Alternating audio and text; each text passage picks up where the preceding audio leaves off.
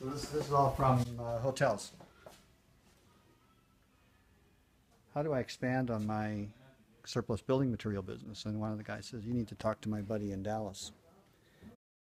We started about a year and a half ago, and we pull, the hotels are always upgrading their rooms. So we pull out the existing furniture, and it gets sold to motel owners and to the public and different organizations.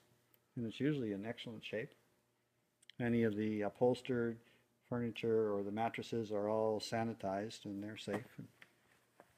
Actually safer than when you stayed in the hotel. So all kinds of sofa beds, mattresses from the Ritz-Carlton and Hilton, Hyatt, Marriott, Doubletree, Radisson.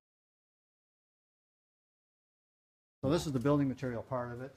So we've had about 5 or 6 hotels all at the same time say, come and get our stuff. So we're a little bit impacted. So we have stuff. We've got mattresses fly out of here, paying 5 to 10 cents on the dollar. No bed bugs. Guaranteed.